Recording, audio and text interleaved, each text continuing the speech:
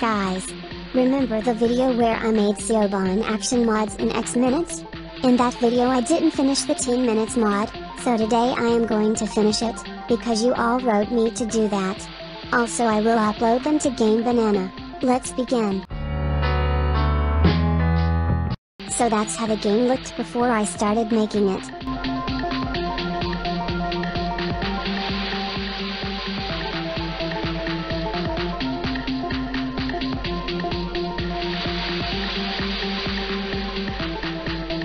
Yeah, it looked awful and wasn't interesting, so that's why it's the time to finally update it. Now try to guess.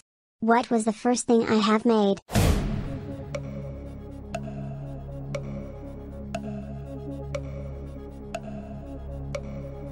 If you chose A, you are correct. Well actually if you chose C you are also right because it was the thing I made after Up Arrow.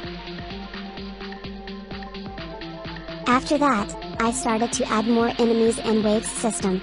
And also fixed the bug when counter wasn't working. Also I fixed title of the game and removed the console. The last step I made was updating title, game's logo and level. That's how this mod looks now.